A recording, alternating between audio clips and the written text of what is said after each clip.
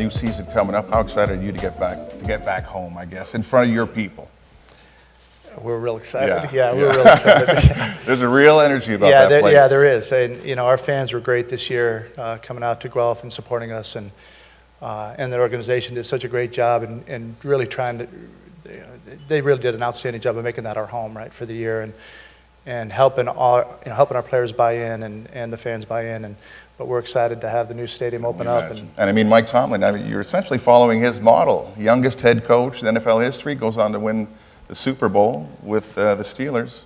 Yeah, that was awesome. Like I said, and it's something that when I look at now, you know, he made it possible to me. And, you know, there was a lot of times when I thought that, hey, to be a coach, you had to be older and things like that. But he made the impossible look possible. And it was something that I took myself with the teams that I've been with and even now in this position.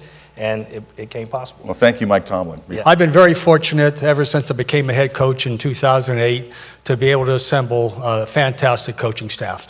And when a person has left, I have been able to either hire within the organization or I've gone outside and hired very, very good coaches.